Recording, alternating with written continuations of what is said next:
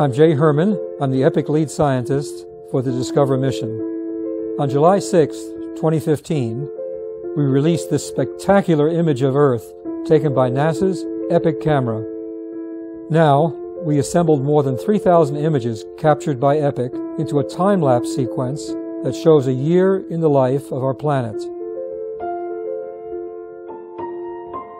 EPIC is an Earth science instrument aboard the Discover satellite, which launched in February 2015.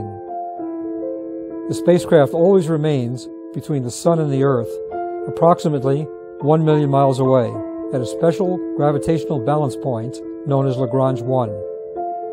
From this view, EPIC sees the sunrise in the west and the sunset in the east at least 13 times a day. The haze, seen around the edges, is due to scattering of light by molecules in the atmosphere. Scattering is also what makes the sky appear blue during the day and red at sunset. The colors shown are our best estimate of what a human sitting at the location of EPIC would see. EPIC takes at least one set of images about every 2 hours. The camera records each set in 10 different wavelengths. At least 3 separate wavelengths, red, green, and blue, are combined to produce this color view. In March, the moon passed between the Earth and the Sun, causing a total solar eclipse. During the eclipse, the moon cast its shadow over a portion of the planet. If we slow the video down, we can see the moon shadow make an appearance right about now. Although the view from EPIC is only once every 2 hours, we're able to track features like the motion of clouds. Around 2/3 of the Earth is covered by clouds. Clouds reflect light from the Sun, helping to keep the planet cool. They also trap heat rising from the surface, keeping the planet warm. Changes in cloud cover affect the heat balance and how warm the Earth becomes, which is one of the reasons why we study them. The hourly images of the entire sunlit side of the Earth provided by EPIC will be used to study the daily variations of features over the entire globe, helping us to better understand and protect our home planet.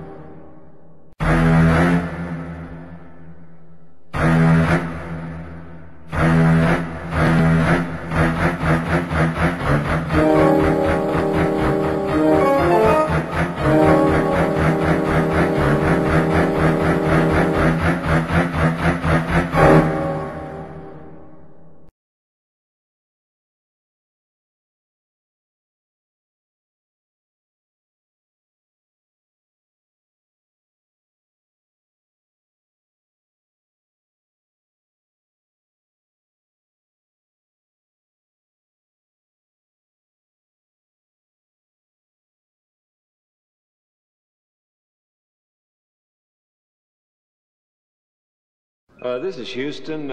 Say again, please. Houston, we have a problem. NASA, you are a fucking embarrassment.